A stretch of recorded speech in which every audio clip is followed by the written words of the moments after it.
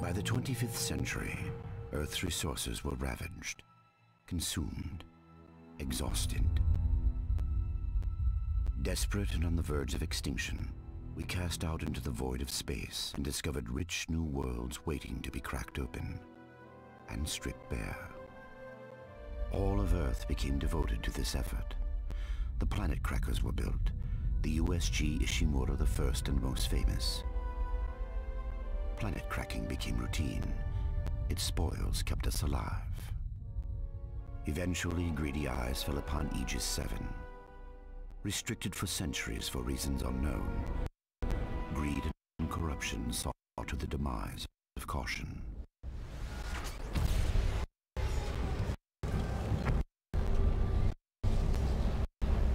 There, buried beneath the surface, an artifact, the red marker.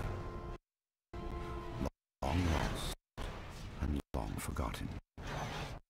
The religion I once called my own had found its holy grail, the key to human immortality. Or so we thought. It did not bring salvation. Witness the conviction of a true believer. It brought doom. Marker bred insanity, murder, and chaos. It bred necromorphs.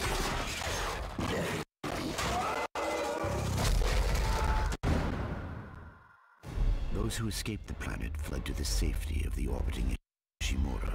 This is Shuttle CS-04. The colony's overrun. We can't go back. The scourge released upon Aegis 7 came with them.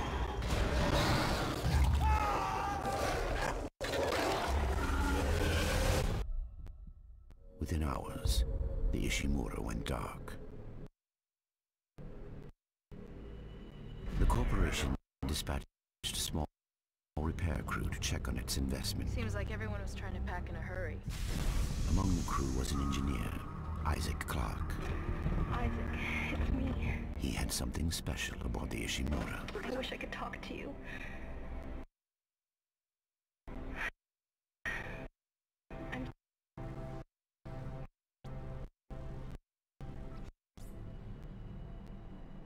In the darkness, Isaac found death.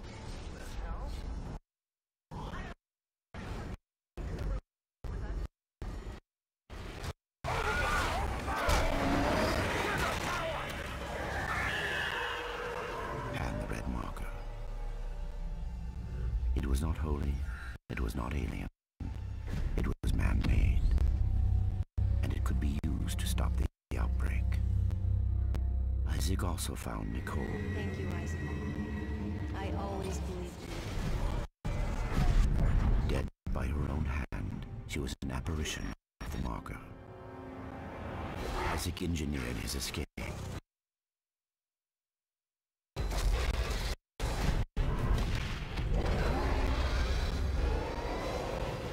But everything else was destroyed.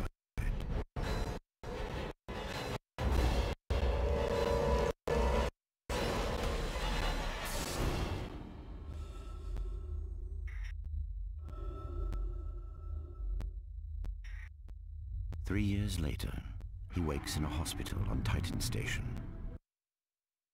an Earth-gov metropolis on Saturn's largest moon. Isaac has survived, but his mind is no longer safe.